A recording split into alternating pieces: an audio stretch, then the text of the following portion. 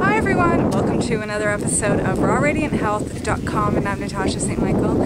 Thank you so much for joining me. So we're on Lamai Beach. It is beautiful today, and I'm taking you guys to the other end of the beach. It's a little bit low tide here, but it's a gorgeous day. I just went swimming and it was so nice.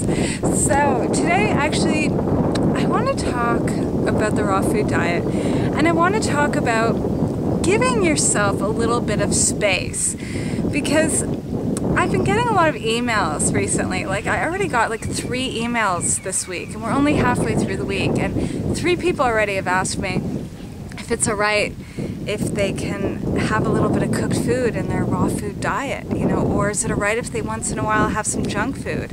One woman that likes to go out every weekend with her husband and have fish and chips, and then another person wants to go out on a date and have pizza, and like, you know, everyone's freaking out. They're like, is this alright? Like, am I doing something terrible to myself? And my answer to anyone out there is that if the majority of the time you are eating healthy and you're taking care of yourself, then have some fun. Go out and go to the pizza place, go to the fish and chips bar, go anywhere you want to go.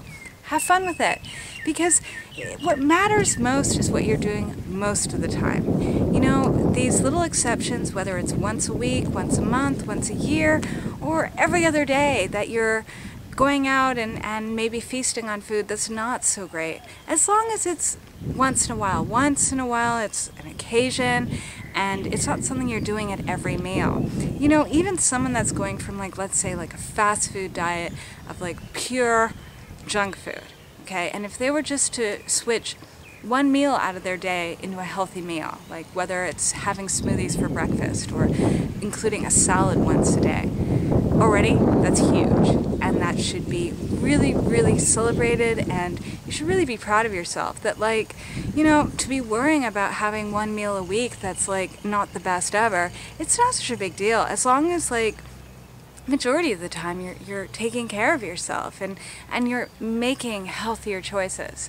So I really, you know, I just want to remind you guys, and I just really want to stress this, it's just, you know, be gentle on yourself. Like, you know, it's there's no point in like trying to be so perfect if that means that you're going to have to isolate yourself, or you're not going to be able to do the things that you love to do, or spend time with people you want to spend time with. That's like the biggest issue, is that a lot of times, you know, what I've noticed is that when people contacting me asking me if it's alright, if I give them permission to have that one junky meal, they're always telling me that this meal is about them going out with someone, whether it's their husband or wife or their boyfriend or their best friend, or, you know, even a perfect stranger or coworker, whatever it is.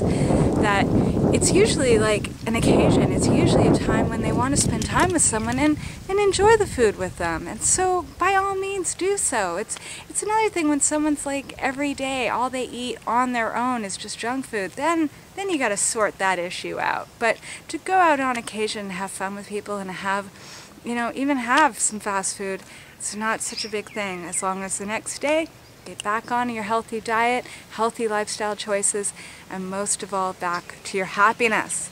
I stress happiness over everything, okay? And I'm going to be super strict with that.